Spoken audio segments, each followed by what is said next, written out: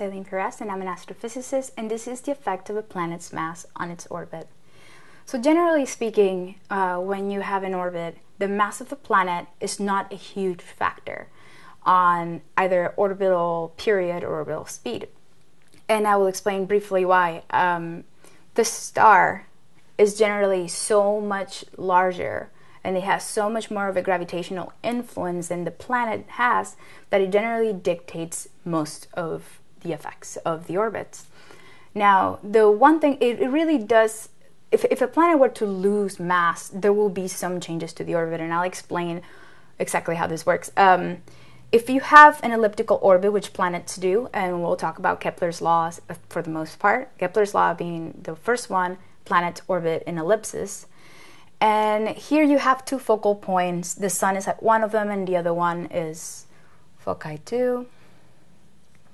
Now, the semi-major axis is pretty much the distance, this distance, and we call that A. Generally, we can look at this at the center as the barycenter. And when we talk about a lot of bodies, we look at something called the barycenter. And the barycenter, it means where is all the mass center at. So if you were to look at, let's say, if you were to look at a circle, like a disk of mass, the barycenter would be right at the middle, right? But if you were to look at some sort of combination of masses, you might be able to say, oh, the barycenter is even outside of the body. So the barycenter is sort of like a geometrical point where it is the center of all the mass, theoretically speaking. So to figure out what the barycenter is, which is the point at which the planet actually orbits, the mass of the planet does come into play. So the barycenter, this distance, we'll call it R, is the distance between the objects and then mass 2, mass 1 plus mass 2. Mass 2 here being the mass of the sun and mass 1 being the mass of the earth. Now, the mass of the sun is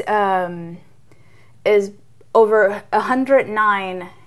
If you can fit the earth 109 times on the diameter of the sun. So the mass of the sun is far larger than the mass of the earth, which means that this contribution is really not going to matter.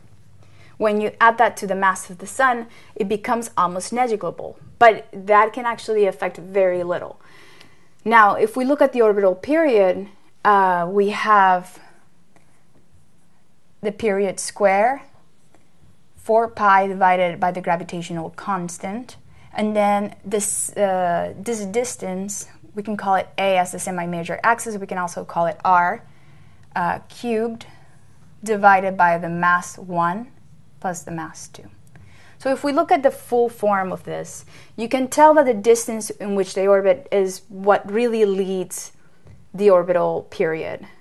But this mass 1 does come into play, but because it's so small compared to the mass of the sun, it actually doesn't affect the orbit as much. So generally speaking, the mass of a planet has very, very little effect on the actual orbit.